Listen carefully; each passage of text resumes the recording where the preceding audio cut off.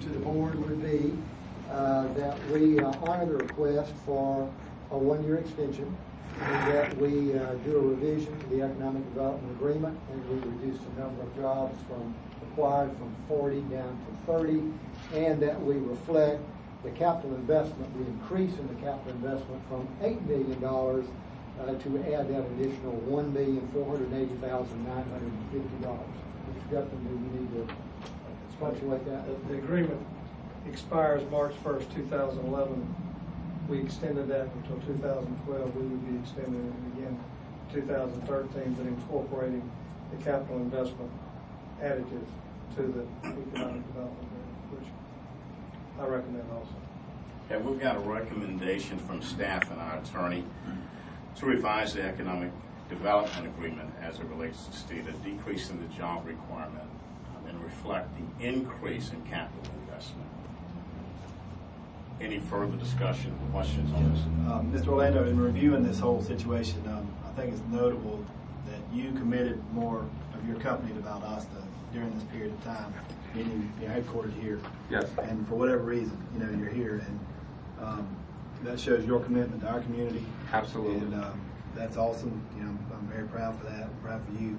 And I think it's just right that we show our commitment to you. And you've exceeded your capital investment requirement, but I think that's good news and helps us justify modifying the amendment or amending the agreement.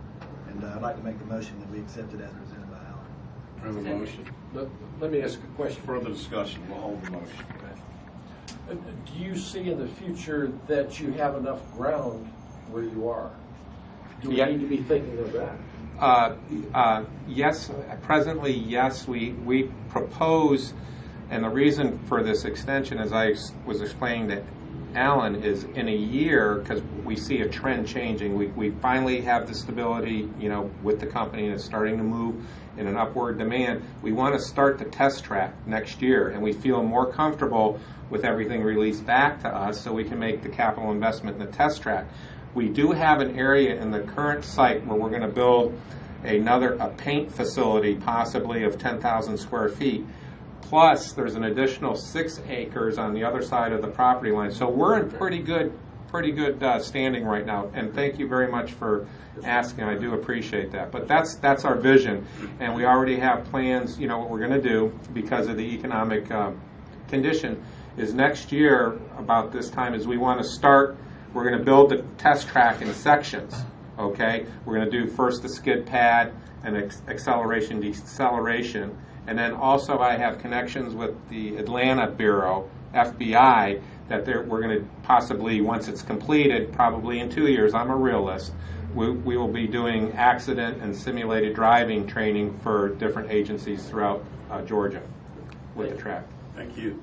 Mm-hmm. We have a motion. May I get a second? Second. We have a motion second with regard to the revision of the Economic Development Agreement for STETA.